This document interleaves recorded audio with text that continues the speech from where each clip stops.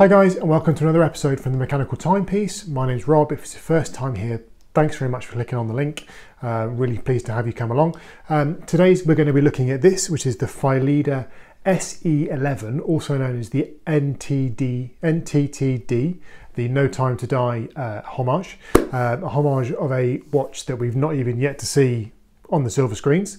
So the Chinese manufacturers are getting really quite quick at this nowadays. So today we'll go through the usual format. We're going to go through the specs, dimensions, etc. Then we'll throw in a bit of macro as well. I have a macro lens now, so I can do a bit of that as well. Look at the loom.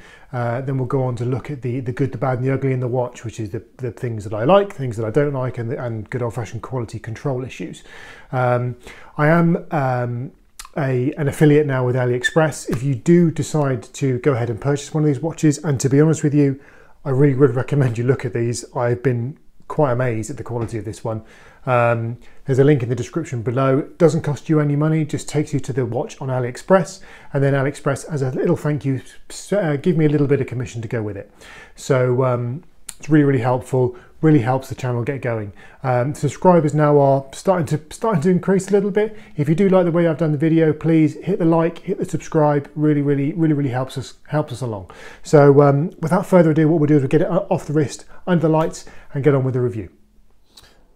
Okay, so let's have a nice, good, close look at this Phylida. We have a diameter of 40 millimeters across here. It does say 41.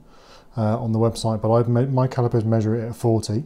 Including the crown is 44.4 millimeters.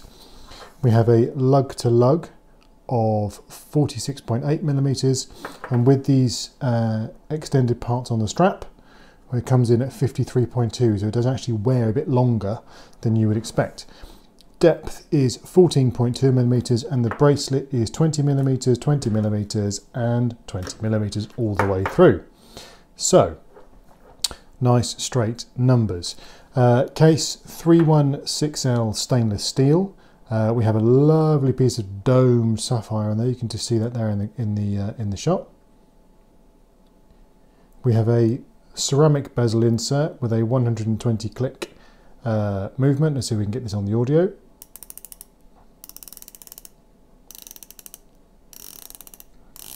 Nice positive click on this one. Seems pretty good. Get that lined up. No back plate to speak of. A little bit of a wobble, but I'll talk about that in a second. No cyclops over the day. You'll see the day there is actually in the process of changing. Just because it's quite late at night when I'm doing the video. I must apologise for the lights. My normal one is broken, and I've only got this one at the moment, so you'll see a bit of reflection. We have a sort of a sterile case here. We have sterile crown and sterile case back. No markings on there whatsoever. The case itself is a mixture of brushed and some polished edges and finishes on the sides there. The brushing is pretty good. It's fairly even. You can see some of the brush marks just across the case there. But overall it's not too bad. We have a sort of scalloped finish across the bezel, in line with the Omega that it's homaging against. Nothing particularly surprising there, as is the case back, in line with the Omega that it's homaging. Let's move on to the dial then. So we've got I'm trying to get that reflection out as best it's going to get, I think. We have a flat black dial, double battens at 12, single at 6 and 9, and a tiny little one at 3 there, just next to the date window. Round indices everywhere else, they're all applied. We have a printed minute track around the outside, you'll see that there. And then Phylida logo at the top there, with automatic water resistant, 200 meters, 660 feet, and then the arrow marker just underneath.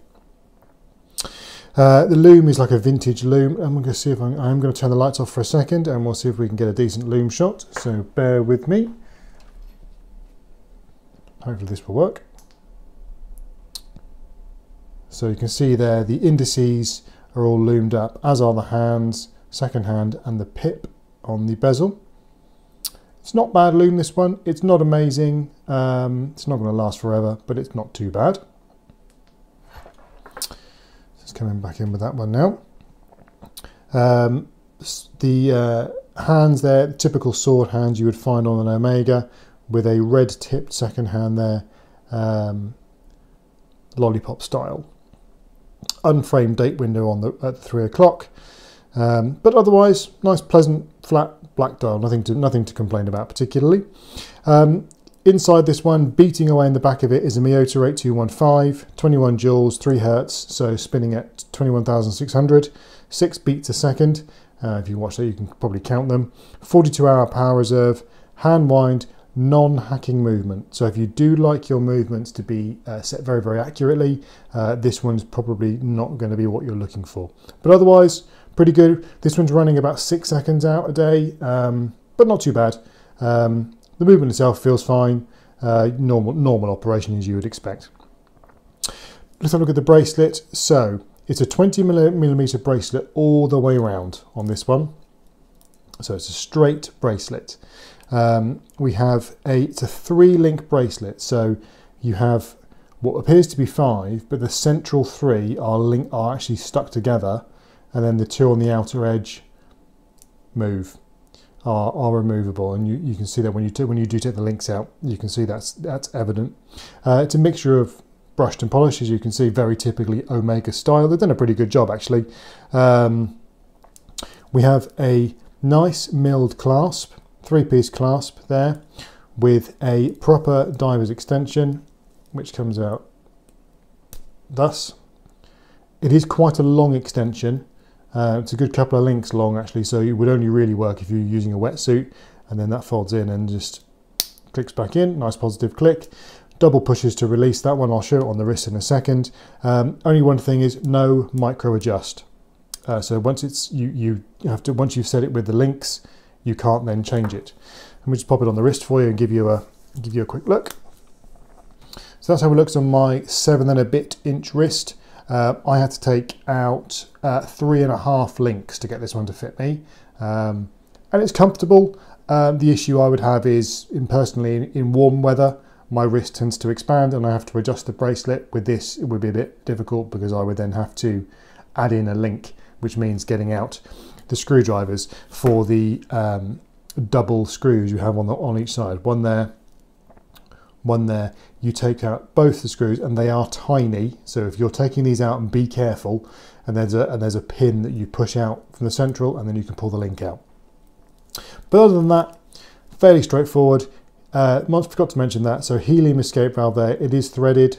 Whether it actually does anything remains to be seen, but it is there in true Homage style. So what we're going to do is jump in here with a bit of macro, and we'll come back and talk about good, bad and the ugly in a second. Okay, so let's get the macro lens on and have a look. So look at the dial first. See the little mark on the pip, just moving around the bezel there. It's mostly quite clean inside of this particular bezel actually. It doesn't look too bad. The little mark there, you can see just there sometimes the inside of the lettering there is not perfect. But you know, on a watch costing this much money, you can't really expect too much more. It's going to give the lens, it's going to give the glass a quick clean before we look at the dial in detail. So just look at that there. Applied indices, you'll see them just in focus just there. You can check yourself whether they're straight. Applied markers all the way around. Date window just there, look. It's all nice flat black. The printing's pretty tight on this one. No issues there really. General finishing of this particular watch is pretty good actually, I have to say. See the hands there. A few little marks on the side of the hands there you can see. A few little tool marks there. But generally pretty good. Quick look at the finishing on the side of the case there and the brushing. Little mark there on the end of the winder. In fact, you can see a little bit of the lacquer there that's come off. actually, and this watch has only been in my hands for about 3 days, 4 days, and I haven't worn it exclusively. See the brushing around there as well. Again there, little bit of marking there on the end, you see that? You can see, when you look at it under a macro, is when you start to see the difference in the quality, really, compared to some of the other brands. Look at the bracelet. One thing I would say about the bracelet is when I took all of the stickers off, when I first got the watch, you see the brushing there on the clasp. When I first got the watch, the stickers, when I took them off, left a load of residue underneath on the strap, and it took ages to get it all off. See just there, just the finishing around. It's generally pretty good. I mean, for this kind of price, you probably wouldn't complain too much. Nice bit of thread on there. The crown's pretty good to use. I mean, if you ever need to use the helium escape valve, that's also pretty good. But there you go. Quick run over with the macro. So we'll head back to the other one. Okay, so have a good look around the dial there in the macro lens. Let's take a look at the detail a little bit. Let's talk about good, the bad, and the ugly. The good on this watch, the things I like about this watch, and I think are very, very positive. The build quality is excellent on this watch. General feel to it is very, very good. It doesn't feel like a watch that costs less than £100. It feels much, much better. The cost itself, as mentioned, it would cost me less than £100. I think. Well, I think with the taxes and everything delivered to the UK, I think it was about £102 or something. And for that money, it's a cracking watch. It's a really nice watch, and the finishing and the feel just feels like a nice thing. It's a nice thing to wear as well. Okay, so the bad things are things I don't like about the watch, but are not necessarily the fault of the watch. The movements are non-hacking movement. I do prefer to set my movements accurately, so that for me is a minus. The loom, as you saw, is okay. It's not amazing, but does the job. I mean, how often are you actually going to use the loom on a watch like this is debatable. No micro adjust on the strap, as I've talked about already. The lack of originality generally in the design. I mean, all credit to Omega and no credit to Phylida. And last but not least, I would have liked to have seen some sort of branding or signing on the clasp and on the crown. They're just sterile. And with the back of the back case back, I can forgive. That's the style of the watch, but I would have liked to have seen something on there. And then lastly, we talk about anything ugly. So this is QC issues with this particular watch. Not many, to be honest with you. I've really struggled to find anything that's particularly bad with it. The only things I've managed to find are a little bit of wobble in the bezel laterally. So I'm just trying to get that on the camera. Not sure if you can see that moving actually, but it does move that way ever so slightly. But very, very, I mean, my Christopher Ward is worse, and that's a watch that cost originally probably 16 times as much. So I'm not going to complain too much about that. The only one that does bother me ever slightly is the end links are, although solid, are not that tight, and they're both the same. Both the same on either end. They're solid end links. It's a good solid bracelet, but they're just not that tight. I think if I was going to keep this one long term, I'd probably be looking at either putting it onto a NATO or on an alternative strap. Also with the strap there, just a preference, I forgot to mention this, I would have preferred some taper in the bracelet. The fact that it's straight all the way down, I think it overpowers the watch a little bit. The bracelet's a bit big for the watch. Either the case should have been maybe 42 with this straight 20mm bracelet, or this should have been 20, maybe sort of down to 16 or 17, then maybe back up to 18 at the clasp would have been quite nice. But overall, a very, very nice piece. A very, very nice piece. I wouldn't hesitate anyone actually looking into buying this one. It's a very nice thing to have. And if you do consider doing it, please, there are affiliate links in the description below. So that's always beneficial to everyone involved. So there you have it. Another nice watch from Phylida. Do I recommend it? Yes, I would. I'm looking forward to getting my hands on another Phylida actually soon. So look out for that one. One interesting point, would I compare this one to the Kronos L6005 that I tried, which was 50 or 60 pounds more, but it did have a PT5000 in it. Is it 50 or 60 pounds more watch than this? No, not really. The Kronos is nice, but the Kronos had its own issues, and actually the quality control on the Kronos was worse than this. So overall, I would recommend one of these of the two. So thanks again for watching, and yeah, hopefully see you next time. So there you have it.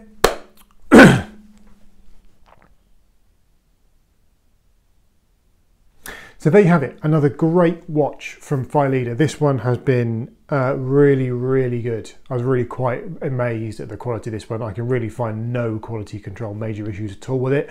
A couple of things I don't like about it, but otherwise it's a cracker. Thanks for watching. Please hit the like button, hit the subscribe button. It makes a really big difference. And we'll see you in the next one. Thanks very much.